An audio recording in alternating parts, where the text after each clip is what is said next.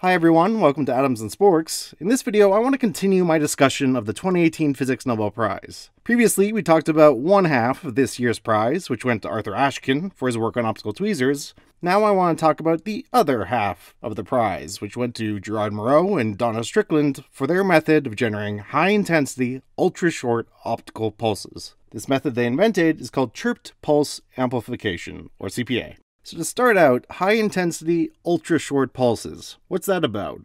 When you think of a laser, you might probably think of a device like a laser pointer where you press down the button and the laser spits out a continuous beam of monochromatic light. Lasers are often compared based on how much optical power they produce, which in this case has a pretty clear meaning. Say your laser pointer has an optical power of 1 watt, which by the way is a excessively powerful laser pointer and definitely illegal, but it's a nice round number. Well, a watt is a unit of power, or energy delivered per unit of time, and specifically 1 watt represents 1 joule of energy per second. So my 1 watt laser is outputting 1 joule of optical energy every second. A laser like this, which continuously puts out light, is called a continuous wave, or CW laser. However, there's another way we could do this. Let's say we took this same average power output, but dispensed it out in a number of short pulses. In this case, the average power is the same, however the peak power is quite a bit higher. How much higher? Well, the ultra-shortness referred to in the Nobel Prize are pulses that are often only femtoseconds long. A femtosecond is 1/millionth of 1/billionth of a second, or 0 points and then 14 zeros and a 1 seconds. So if we have our laser with 1 watt average power, and we imagine we dispense that power once a second in a single femtosecond pulse, then the peak or maximum power during the pulse has a power of 1,000 trillion watts.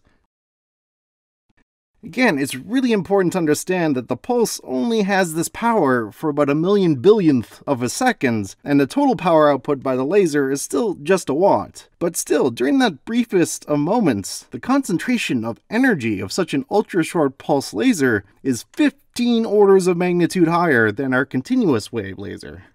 Okay, so what? Well, for one thing, this allows us to do something that is super important, which is to continue to name research lasers after mythological figures. I'm not going to say all lasers are named after mythological figures, but like, most of them? Okay, but other than, I guess, naming a new laser like Icarus, what else are they good for? Well, at the lower power range, you have all the pulse lasers we use in technology, whether it's laser eye surgery, or laser cutting and machining, or tattoo removal, or any number of manufacturing techniques used in the making of computer chips, and a bunch of other applications. However, when we're talking about the kind of powers obtainable by this chirped pulse amplification technique, we're talking about power levels that are generally way higher than these devices. But that's not to say there aren't potentially applications like this in the future, and people are looking into them, but despite what a lot of newspaper articles have said, it's pretty disingenuous to say that we're pursuing ultra-short pulse lasers mainly with an eye for conventional laser applications. We're pursuing them because at these energies, there's many possibilities to create exotic physics. For example, one big area of interest is nuclear fusion, the half-life 3 of energy technologies. Specifically, the greatest value of these ultra-short pulse beams is in a subtype of laser fusion designs called the fast ignition approach, which involves a 2-pulse process where the second pulse especially must be very short and powerful, and is necessary to ignite, so to speak, the fusion reaction. Of course, our main interest in nuclear fusion is for power applications, but being able to generate such outrageously high energies has a scientific side benefit as well. It allows us to potentially take the astrophysics of stellar interiors and supernovae and turn their investigation into an experimental science. We could reproduce those extreme processes that occur in the cosmos in a lab and study and measure them up close. There's also yet another thing you can do with these very high energy plasmas that you can create with these ultra short pulse lasers. You can make them into particle accelerators. The physics here can get fairly complicated, and to be perfectly honest, plasma physics is not really my thing, but the general idea is that in the wake of the passage of one of these laser beams, there are oscillations or waves in the plasma that result in very strong electric fields in certain regions. When you think of a particle accelerator, you might think of something like the Large Hadron Collider in Geneva, or like this one in Stanford. That is 3 kilometers long. But in one of these so-called laser wake field accelerators, the acceleration is potentially over 1,000 times greater. That means you could potentially do just as much acceleration as this enormous multi-kilometer long thing in just mere meters, maybe even centimeters. In fact, more than that, as we'll see, chirped pulse amplification and similar tricks allow these energies to be achieved in facilities that just take up like a few rooms in a basement, and at a cost that is pennies on the dollar relative to the cost of these things. Now, I should point out that this laser-driven particle accelerator approach is really only suited to accelerating certain types of particles and in certain ways, so it's unlikely it would ever completely replace something like this. But something I think maybe a lot of people don't appreciate is that we use particle accelerators for a lot more than heady blue sky, mind-bending, limits of reality, high-energy physics experiments. We actually use them all over the place in technology, whether in medicine for cancer therapy and diagnostics, and also in the production of medical radioisotopes, in manufacturing and product development and security in the form of terahertz spectroscopy and technology, and in a dozen other places. And therefore, the laser-based accelerators could also be a much easier and cheaper way to generate the particles in these sorts of applications. So those are some of the situations where we either currently use these ultra-short pulse lasers or could see using them in the future. Now that was just a whirlwind overview, of course, nowhere near complete, and I didn't even get into the really exotic stuff up here, but hopefully it gives you an idea of why we want to build these things. So with that in mind, let's take a look at the actual progress we've made in achieving higher and higher peak power pulses.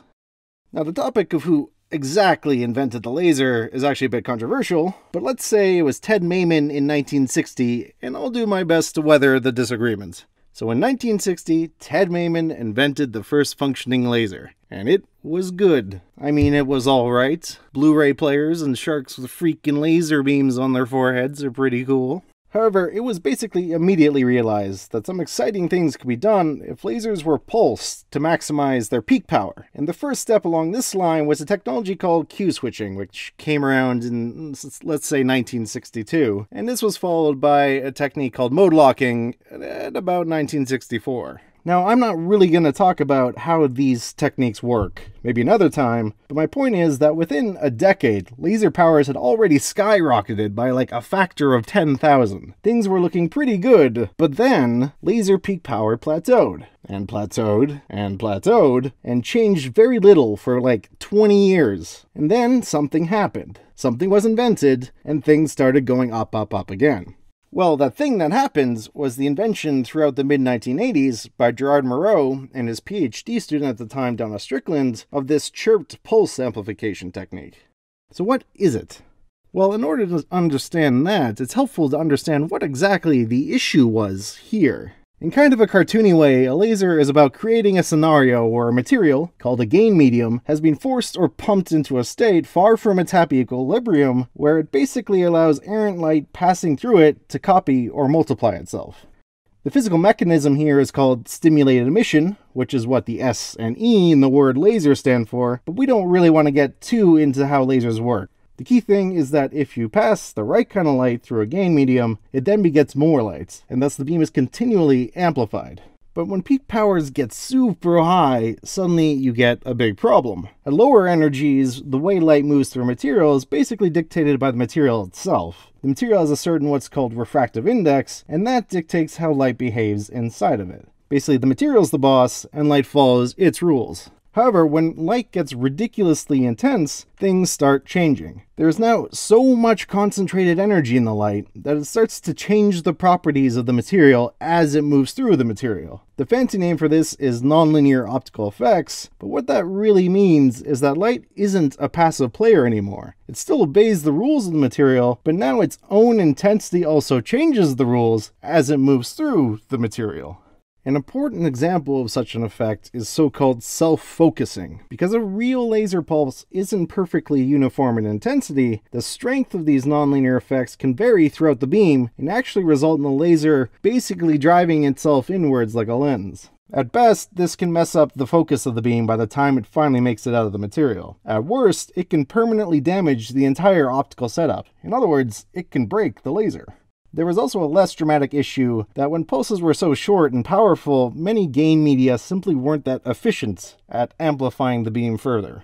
Now, these two earlier approaches that I mentioned, Q-switching and mode locking, in a sense, they were ways to increase the peak power of the laser pulse by cleverly making the pulses shorter. But what was happening here was that peak powers had gotten so high that the pulse couldn't be controlled or handled anymore because of these nonlinear optical effects like self-focusing. Though it's important to point out that it's not entirely fair to say that laser power didn't increase at all during this time. Rather, this issue of nonlinear optical effects has to do with focusing a lot of light energy into a narrowly focused beam. You could still increase the total energy of your pulse by just literally making everything bigger. So you're not raising the focused intensity, and no one place has sufficient power density to hit these harmful effects. So during this time, lasers were getting more powerful by basically cheating and just getting bigger and bigger, and consequently more and more expensive. Well, it was chirped pulse amplification to the rescue, not just in avoiding these harmful effects, but in also bringing laser science back to the tabletop. In fact, Gerard and Mourou called this period in laser physics the triple cubed era, which stands for tabletop terawatt.